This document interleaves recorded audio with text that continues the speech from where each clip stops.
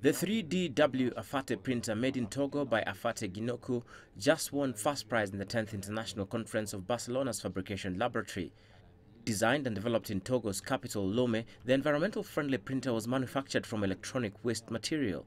The importation of 3D printers gave us the determination to invent our own printer. The only thing we had around was electronic waste.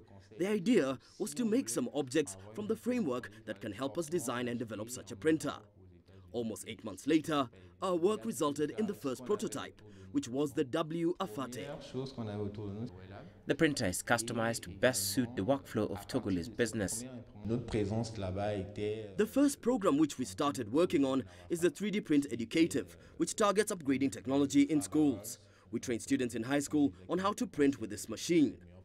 The second project is the 3D Africa project, which will see us install the printer in almost all the cyber cafes in Africa.